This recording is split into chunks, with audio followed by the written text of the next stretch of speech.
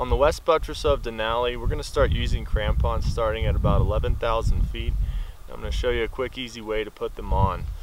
This is an automatic style crampon.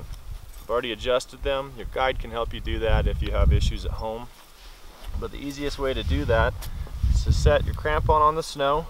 First things first, make sure the buckle is on the outside of your foot so you don't work it loose while you're walking.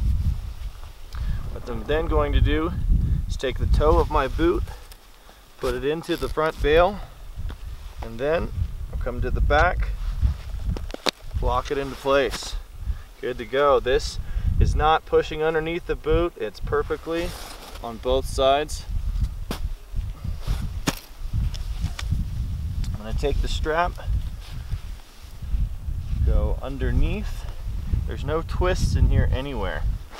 Once I lock that down, I come around to the buckle, go through, and then back through the buckle with the tab on it. I like to kind of work it back and forth, gets it real nice and tight. I have a little tail here. This I'm not going to be so much worried about, but some of the other crampons might have a really long tail. If I was very worried about it or just wanted to get it out of the way, I'm going to sneak it underneath and we'll come right back through. This is a lot easier to do when you have a little more to work with. But now we're tied off, it's out of the way. If you don't prefer this way, you can stick it inside your gaiter and then you are good to go.